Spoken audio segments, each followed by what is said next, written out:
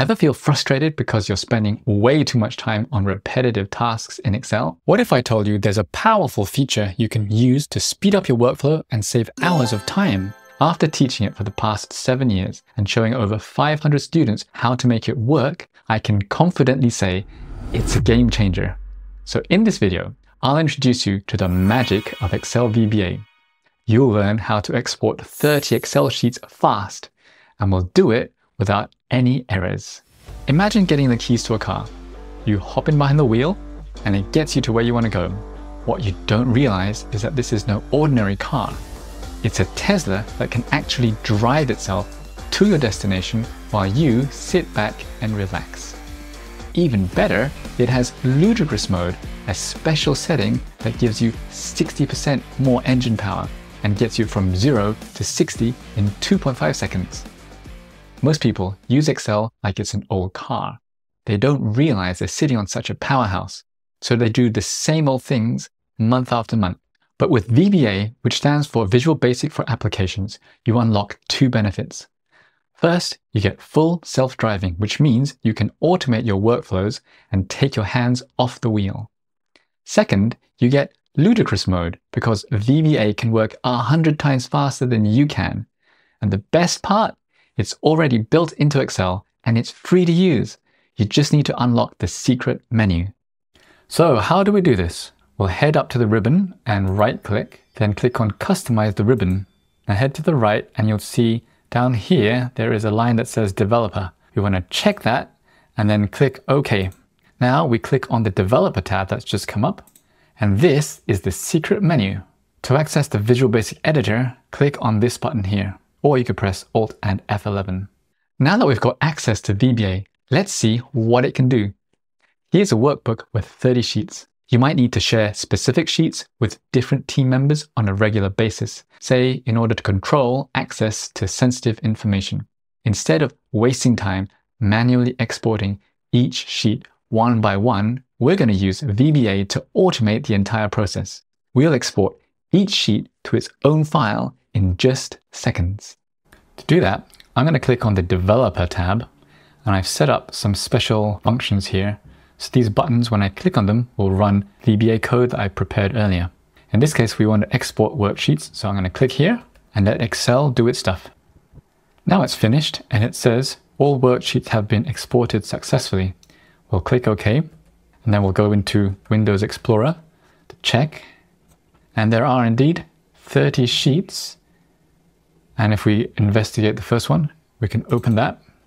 We'll see sheet 1 with all the data on it. And it's the same for each of these 30 sheets. Now that you've seen it run, it's vital to know how the VBA code works. Otherwise, it's just a mysterious black box that you can't customize. Let me first talk you through how to export a single worksheet, because we need to learn how to walk before we can run. We'll start with a blank workbook. Go to File and click on Save As. We'll save this as a macro-enabled workbook with the .xlsm extension. This lets the file safely hold our VBA code, so if you save it just as a normal XLSX file, it won't keep the VBA. Let's call it Worksheet Exporter and click on Save. Head into the VBA editor by clicking on Developer and then on the Visual Basic button. We'll create a new code module to store our VBA code. What you need to do is right-click on Sheet 1 or any of these objects and then click on Insert and Module. So now it's called Module 1. We want to change that to something more descriptive. Let's call it Export 1 Sheet and hit Enter.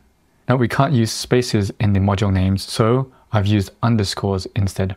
We'll start by writing sub for sub-procedure, which acts as a home for our code. We'll give this sub-procedure a name and hit Enter. So I called it export underscore 1 underscore worksheet underscore 2 underscore XLSX. Note, I can't use spaces in sub-procedure names either. And everything here between the sub and end sub is where our code goes. Next, we need to declare variables. In VBA, these variables act as labeled storage boxes where you can put information to use later. So WB is one box, WS is another box, save to directory is a third box, and fname is a fourth box. And you may have noticed this option explicit at the top. This command basically makes sure I've labeled all my storage boxes properly before I start using them. So this helps me to stop making spelling mistakes, and it makes the code more reliable. Next, we're going to set WB to be equal to the active workbook. The active workbook is the Excel workbook that you're currently focused on. Now we'll get the path of the active workbook. We'll set save to directory to be equal to wb.path, and we'll add an ampersand with double quote, backslash double quote to give the directory. Now we want to make sure that the workbook has been saved before we run the macro on it.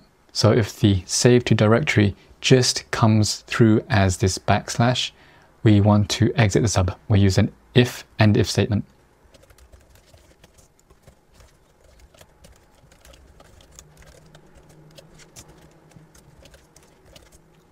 And now we want to export the first worksheet. We're going to set WS worksheet. So we'll set that to be the first worksheet in the active workbook. Now we copy it, and then we'll define a file name for it. fname equals. So we'll have the save to directory and the worksheet name and .xlsx. This next bit, we'll just save it as a new file.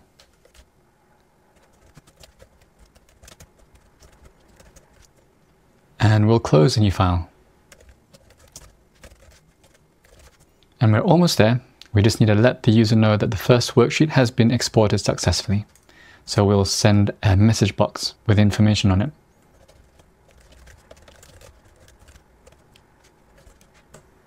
Here's a workbook with some personnel data.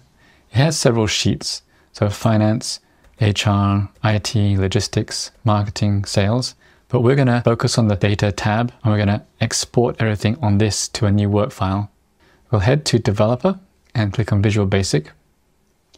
Then I'll just place this cursor in here. I'll click inside the sub procedure and then click on Run. And it tells us the first worksheet has been exported successfully. So remember, the first worksheet is the one with the data in it. We'll click OK. And now we'll check inside Windows Explorer. There is in fact a new file called data.xlsx, and we're going to open it. What we'll find is that there is one worksheet called data, and it has the data from our personnel list.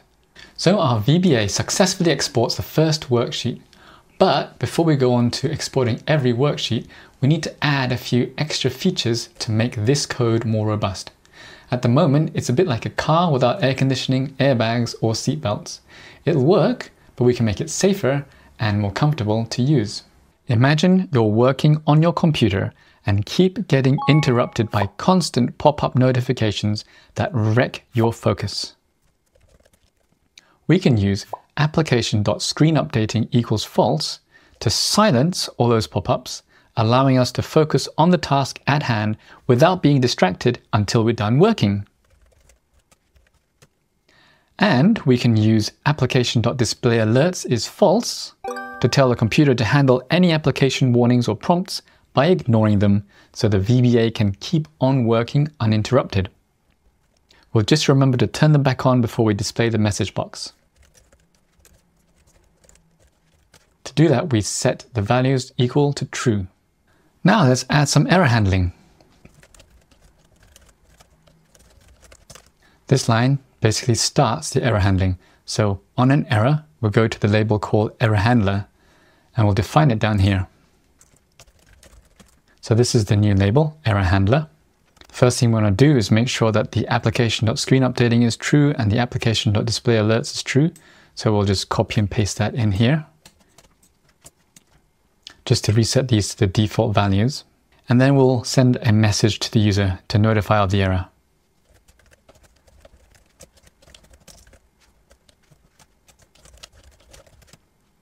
And now, anytime there's an error, the program will jump straight to error handler down here. It will turn screen updating and display alerts to true, and it will send this message box to notify the user of the error So it works for one worksheet, but how do we get it to export all worksheets? In Excel, there is something called the collection of worksheets in the active workbook. We're going to use the VBA for each WS, which stands for worksheet, in activeworkbook.worksheets, which is the collection of worksheets, to go through each worksheet in the collection and export it to individual files. Let's edit our VBA code so we don't export the first worksheet, but we export all the worksheets. To do this, we're going to change this line. Instead of setting WS to be wb.worksheets1, we're going to loop through each worksheet. And for each WS, we're going to do this same thing as before. And then we're going to loop back and continue with the next WS. And so it's very similar to what we did before for the first worksheet, but instead of just operating on the first worksheet, we're going to loop through each WS in the activeworkbook.worksheets collection and then do the same as before, and then move on to the next WS until they're all done. It's time to run the code on our personnel data. Down here you can see there are 7 sheets: data, finance, human resources, IT, logistics, marketing, and sales. So we'd expect to see 7 new files. Let's go run the macro. Click on Developer, then Visual Basic. You'll notice that I've added a new module called export_all_sheets, and I've changed the name of the subroutine, so instead of just exporting one sheet, it now says export all worksheets. There's also one more thing I did, which I forgot to do before, which is just after we send the message box with the information, I've got to change the message. Instead of saying one worksheet, the first worksheet has been exported successfully, we're now going to say all worksheets have been exported successfully. And we're going to add this line, exit sub, so that when it gets to this point in the program, it's going to jump over the error handler and go straight to the end. Right, now let's run it using this green play button. And it sends our message, all worksheets have been exported successfully. Click OK.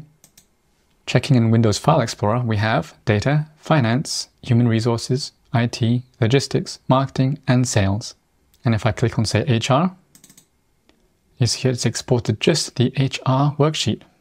That's great, but we still have one problem. As soon as I close this worksheet_exporter.xlsm workbook, the VBA code will disappear from Excel's memory. So let me show you what happens. I'll click inside here, which is the worksheet exporter workbook. I'll close this, then go back to Developer and Visual Basic. And you'll see we no longer have the VBA code because the workbook with the VBA code has been closed. So what we need is a way to make the code stay in memory so that we can run it anytime we have Excel open. The solution is to use the personal macro workbook. It's like having a dedicated assistant who is always on call. It's ready to carry out any tasks on any workbook. And it's always open in the background so you can assign its VBA code to the Excel ribbon with a custom menu. Here's how to get your own personal macro workbook. We start with a new Excel workbook, just a blank one will do. Then we click on this button here, which is to record a macro. Now it will come up with a dialog box which says record macro, macro name, just leave it at macro 1. And then you can choose where to store the macro. So instead of new workbook or this workbook, we don't choose those. We choose personal macro workbook. When we click OK, if you didn't have a personal macro workbook before, it will now create one for you. So the final step is to click on this button, which is to stop recording the macro, and head into Developer and Visual Basic. And now you should have your very own personal macro workbook. You can expand the modules, and here module 1, this shows the empty macro that we just recorded. We can delete this. Then we have an empty module to work with. Let's rename module 1. I've chosen the name sheets_exporter. Remember, we can't use spaces, so I've gone with an underscore. Then we'll copy and paste the VBA code into our new module. I've included a link in the description for you to download the workbook with the final version of this code, which has a few improvements from what we covered in the video, such as this comment block with a module overview. So it's worth downloading the workbook with the latest version from launchexcel.com. Link is in the description. Now we return to Excel. Head to the ribbon, right-click, click on Customize the ribbon, then choose Commands from Macros. On the right, we want to click on New Tab and click on that new tab that's just been created. Click on Rename, and then we'll choose a name. Let's call it Custom Menu, then click OK. And on the new group, we'll click on Rename. Let's call it Sheets and click OK.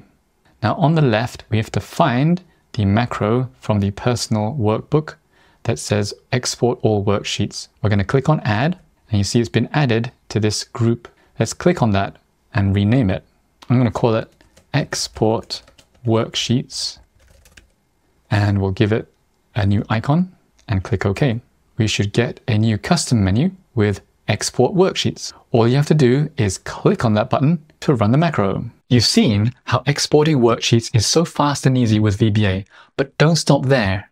If you want to take full control of your Excel workbooks, you'll need to know exactly how to lock and unlock all your sheets quickly.